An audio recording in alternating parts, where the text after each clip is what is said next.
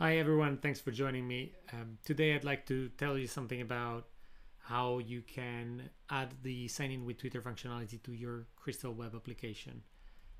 We'll spend some time talking about why you should be interested in this and what this is about. We'll then do a bit of a kind of fulfill the precondition for this, which is to have a Twitter app set up in the Twitter developer portal. We'll then look at the integration of the sign in with Twitter functionality with your Crystal backend. We'll pick a Kemal backend in this case, and then we'll briefly touch on what a front end for this integration might look like, and close with some references for you to go and deepen your understanding of some of these topics. Before we go, this is an overview of what we'll be building. We want to build a web page where the user can click on the sign in with Twitter button, and then they get redirected to Twitter, where they can authorize our application to access their credentials and to access their user information. And finally, we want to get redirected to some sort of authenticated information on our domain. And we want to give the user the opportunity to log out of our application so that the cycle can start again. Reasons why you might be interested in exploring this topic. First of all, I'd say there are a few product or user experience related reasons you might be interested why you might be interested in this process. First of all, this is logging in with a third-party application that is well known and widespread, like Twitter, provides a frictionless sign-up process for your users, so they don't have to think about generating yet another set of credentials for your website. It's also positive brand association because Twitter is well known and mostly respected around the world, and also it allows the user to not have to care for forgotten passwords and things like that, which are, as you well know, quite annoying to deal with from a user point of view.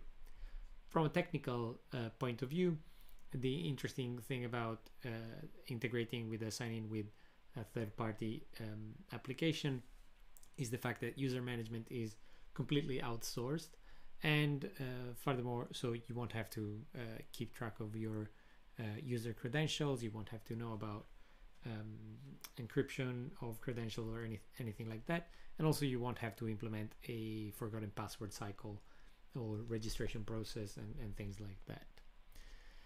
What is the catch with all of this? Well, session management is still on you. No matter how good this is, you will still have to manage and maintain and expire application tokens, where an application token is some sort of secret that your application understands, that helps you understand who the user is.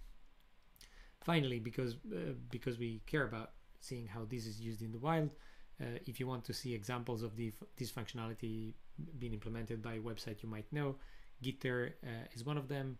Medium.com and Dev2 are also providing sign-in with Twitter functionality. You can see there are more sign-in with third-party functionality that they provide, like GitHub or Google. And the interesting bit is Twitter is slightly different in the way the flow works, which is why I think is interesting that we focus on Twitter alone. One of the preconditions before you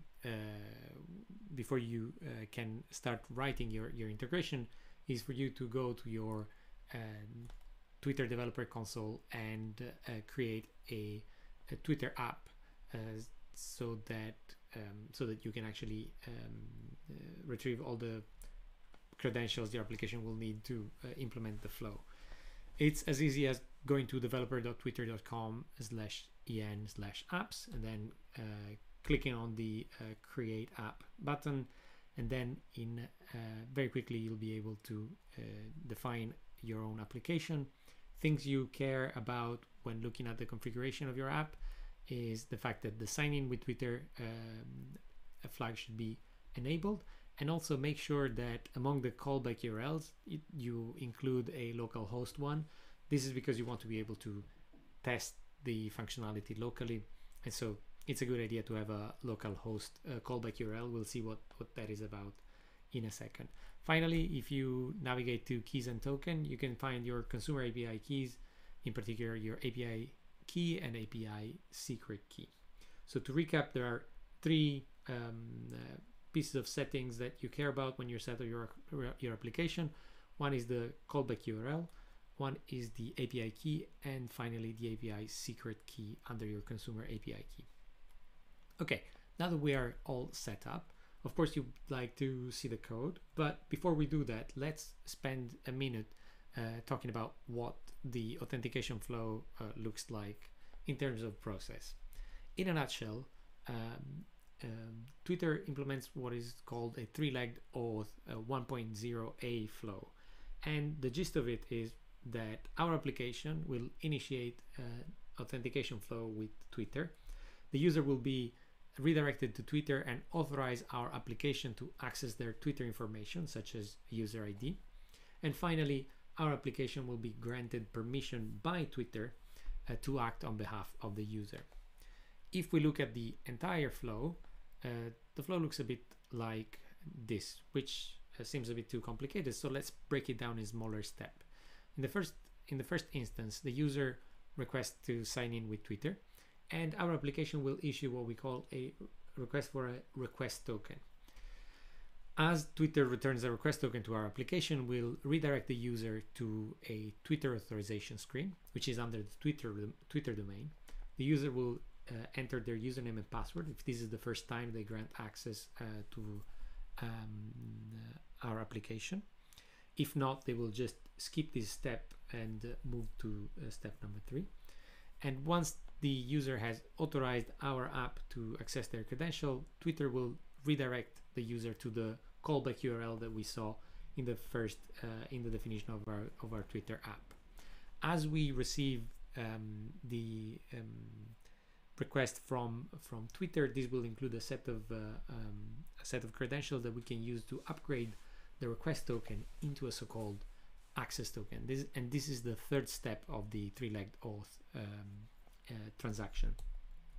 So there we go, our application receives an access token, and with that access token we can redirect the user to the authenticated content of our app. If you go and look at the details of the process, you will notice that there's a lot around signing request and making sure that all the fields are included in the signature, and this can make the process somehow cumbersome to implement from scratch. We'll be relying on an open source crystal shard called TwitterAuth, which is something I've been working on a couple of years ago and managed to finally publish a few weeks ago. And what TwitterAuth is about is it tries to make the entire three-legged auth flow a bit easier by defining a very simple method to request a request token from the Twitter API, redirect the user to the authenticate URL on Twitter, and finally to upgrade the request token into an access one. But let's delve into the code. So this is the setup of our web application. We extract a bunch of parameters from the environment variables. In particular, we've seen all of them. One is the consumer key, one is the consumer key secret, and finally in the callback URL. You might notice that I'm extracting the callback path from the callback URL to make the definition of the endpoint generic to whatever environment we are using, depending on if we're in the dev environment, local environment, or production environment. And then the fundamental step is to initialize an auth client via the Twitter API constructor. As you can see, we're passing all the credentials we just read, so the consumer key, the consumer secret, and the callback URL. There's also a couple of auxiliary data structures that we need to define. We have to do that in order to do a bit of session management, because as I was mentioning, this is something that is still on us to take care of. In this particular case, I'm defining two very simple data structure. The data structures users is just a hash that goes from a string, which is some representation of your application's tokens, to the Twitter API credentials. And then I've got a collection of tokens under the tokens variable. That is something we'll have to use to verify that any authentication flow was indeed initialized by our application. Now, these two data structures serve the purpose for a basic example, and because we're interested in other aspects of the integration, but mind that ideally you would be using first of all some thread-safe data structures, and second of all very likely some data structures that actually are backed by some sort of database, like for example Redis, so that there can be multiple instances of your application running and rely maybe behind the load balancer and relying on the same view on which tokens and users your application is aware of. So the flow is going to be very simple. The user is going to be clicking on our sign in with Twitter button. At that point, the authenticate endpoint is going to be called on our web application. I'm using Kemal here, so I'm sure you'll be familiar with some of these. And my rationale with this is whatever web framework or library you're using, Kemal is straightforward and simple enough that it should be easy for you to port these instructions to a different web framework. The first step is, as we were saying, to request a request token from the Twitter API, which is the step one of the three-legged auth flow. We then store the request token and add it to our auxiliary data structure. We'll see why this is important in the next endpoint. And finally, we redirect the user to the authenticate URL under the Twitter domain. This is step two of the three-legged auth 1.0a flow. At this point, the user will be presented with an authorization screen on the Twitter domain. They will understand very quickly that they're on a Twitter page, Twitter-owned page. They will fill in the details with their username and password, and finally they will sign in. Now at this point, Twitter will redirect the user to our callback URL that we specified in the configuration of our Twitter app. In the callback path, we'll do a set of extraction from the URL the user was redirected to. In particular, we'll extract the auth token from the query string parameters, and we'll cut the transaction short if the token has not been generated by us or added to the tokens set by us in the previous step. This is important because it verifies that our application was indeed the one starting the process. Once we verify that the token is indeed included in our tokens data structure, we can take the token away from the set, and we can proceed to extract one more parameter from the query string on the URL that Twitter set. In particular, this is the auth verifier, and this is a very important piece of information because the token that we generated in the previous step plus the auth verifier generated by Twitter and returned over as a query string parameter on the callback URL allow us to upgrade the token into an access token. So we go from a request token to an access token. And this is how we can now act on behalf of the user when interacting with the Twitter API, and in particular we'll be able to verify the credentials and the identity of the user as is on Twitter. What we want to do now is we want to put some sort of abstraction between the token pair generated by Twitter and some sort of authentication credentials that are valid only on our application. It's a good idea to do so. So what we'll do is in this particular case, we'll generate a random UUID, and we'll define this as an application token. So if the user wants to have an authenticated session with our app, they have to always provide this a secret, which is the app token.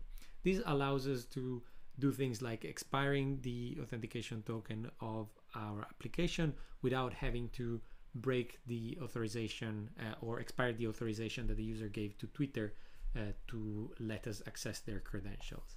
And this will be a bit clearer to you in the next few steps. Finally, and this is the last step of the flow, we redirect the user to our home screen or some sort of page where they can visualize authenticated content. Mind the fact that I'm including the secret in the request URL. These might look a bit weird to some, but this is exactly what most applications will do around the world. So go and try to log in with your Facebook credentials on Spotify, and you'll notice that everything, all the secrets, all the possible secrets are actually passed in a callback URL as you go through the authorization flow to let Spotify access your identity through Facebook or any other third party. So this is sort of a well-established practice. You might be including a JWT in the URL. You might also exploit the fact that maybe your front-end application is a single page application, so you don't really need to have a redirect at this point. You could go directly from the callback URL to some other URL with which exposes authenticated content without having to actually render any sort of secret in the address bar of your browser. There are other techniques, but I'll let you explore some of them on your own. So what now? So the user has gone through this process, and once they get redirected to your page, they will see some sort of loading screen, and thanks to some JavaScript magic, we can verify the user's credentials and fetch some information about them. In particular, we will extract the token. So in every interaction with the backend, the frontend will send the application token that we just generated, so the UUID that we call the app token, and this information will be extracted, resolved to the Twitter API credentials, and once we have the Twitter API credentials, which I'm calling Twitter token here, we can issue a request to Twitter through the authClient.verify method, passing the Twitter token, and this will return a set of information about the user. And this is when we can start showing authenticated content to the user, for example, their username or their the full name, all other details like that. Finally, we can let the user log out of our application, and at this point it's our choice to decide what we want to happen when they log out. In particular, we will extract the application and Twitter token again, the app token from the application and the from the request, and Twitter token from our database or in-memory data structure. Once we have the two of them, we have two options. We can either keep the Twitter token as they are, so we'll still know about this user in our backend, but log them out of our application by destroying the app token, or we can take a more radical approach where we actually invalidate the Twitter token. This means that next time the user wants to access our application, they will have to go through the authorization step on the Twitter page again, which might be a bit annoying, but I just decided to include this for completeness. Finally, we can redirect the user to the home screen, and at this point they're not authenticated anymore, so they're going to be seeing the sign in with Twitter button again. This is it for the backend integration. Before I leave you, I just wanted to quickly go through what a front-end integration could look like. I defined a very simple Vue.js web application that can be in one of three states. The application can be not loaded, loaded and not logged in, or loaded and logged in. And depending on the state of the app, the user will see different content. The HTML for this application is super simple, and in particular the part that is the most relevant is the one where we look at what happens after the application has loaded, where depending on whether the user is logged in or not, they will see some authenticated information or just the login with Twitter button. Now, the JavaScript part of the application is slightly more interesting. We're defining a Vue application, as you always do, and we're defining a state that is defined by loaded, logged in, and a username variables. We'll use loaded and logged in to understand which one of the three states we are in, and we'll set username to something that is not null whenever the user is actually logged into the application. And on the you can look at the full code by following the links on in the reference page. But just to focus on the relevant bits here, when the component of your application of your Vue application will mount, or before the component mounts, we'll just check if the application credentials are included in the URL query string parameters. If they are, then if they're not, then things are simple. The user is not logged in. We'll just set loaded to true and logged in to false, and the user will just be shown the sign in with Twitter button. Otherwise, what we do is we have just extracted the application token from the query string parameter, so we can now pack the token in the headers in some shape or form. I'm doing it in a very naive way here, and then send a request to a backend, an authenticated endpoint in the backend. In particular, I'm hitting the verify endpoint, which will just work as a proxy for a verification endpoint on the Twitter API. Once we retrieve the data back, we can mark the user as logged in, extract the username from the payload of the JSON body that is returned by our API in this particular case, and set the loaded variable as true. And this is when the user will actually be, this is where the user will actually be displayed with information, the authenticated information about themselves. So to summarize, we have a bit of JavaScript to handle the information coming from the backend, the authenticated information, a bit of HTML that is shown whenever the application is in the loaded and logged in state, and these all together results in the user visualizing some authenticated content. This is really it. Of course, you can imagine after the then on the JavaScript code, we might want some catch to verify the to cater for the situation where the user has a token but the token is not a valid one. I just decided to trim the code to keep things simple here, but you'll find a more complete listing of the code on in a repository mentioned in the references, which is exactly where we are now. So thanks for watching. I hope you enjoyed this brief tutorial on how to integrate the login with Twitter functionality into your Crystal application. There's all the code that has been shown plus a bit more, and a demo on Heroku that you can find by following these links. There's also, I also left you a link to Twitter's official guide to the login with Twitter functionality and to the three-legged auth flow. And finally, a link to the Crystal shard that I've been working on, that I used to actually write this example and make the code so succinct. Thanks for watching.